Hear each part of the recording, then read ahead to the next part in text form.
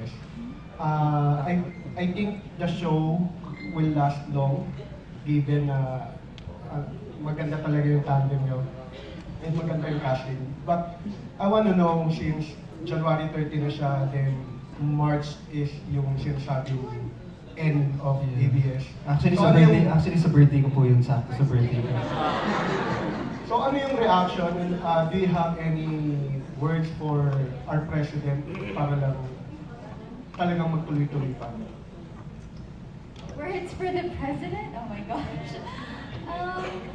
I believe that he's understanding, I believe, and alam niyo naman maraming maaapektuhan. Maraming maaapektuhan.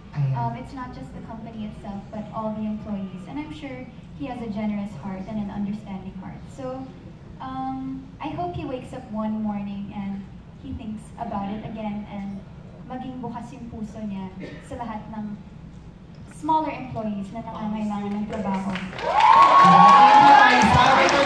Sir Mark will answer your question po, sir.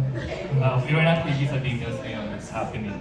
But one thing that has been assured to us, or we felt the management and our bosses is always there assuring us and making sure na ano man ang mangyari, magkakapamilya kami dito sa ABS-CBN and we will be taken care of. So, the management is asking us to focus on do what we do best, which is give entertainment at magpasaya ng maraming pamilya.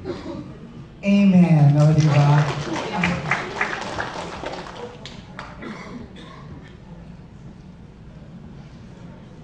Okay. Thank you po. Acknowledge na rin muna po natin ang presence ni Ms. Tess Danduangco, ang ating PUH. Ayan po. Hello, hello po. Thank you for coming po.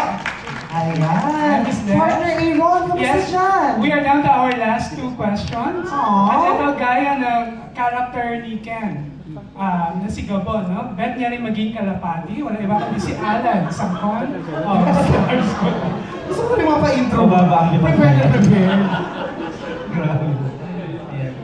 Hi, Miss Ken. The last time we talked ng VlogCon, di ba?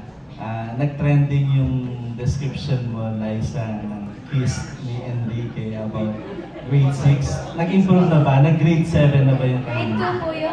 Grade 2? Nag-improve na ba yung grade 2 or nag-trending yan? What can you say about that?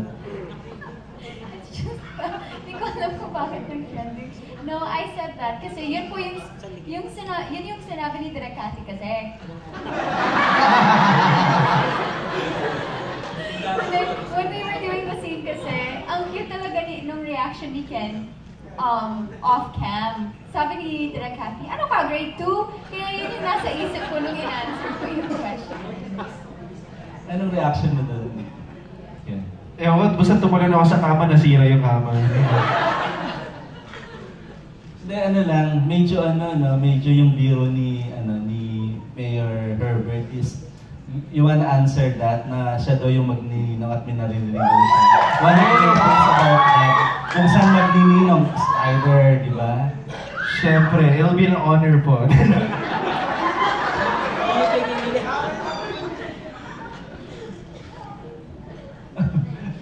Ano daw po yun? Hindi, wala pa naman po. Sabi ni Mayor, Basta ako, nagpahula ako eh. yun yung narinig niya. Tapos sinabi sa akin, yung mga kasama mo na lab team, magninong ka. Ayun, ginawa ka, magninong ako sa inyo. Okay. Kay Katarina lang, parang this is your first time to have yung acting career, right?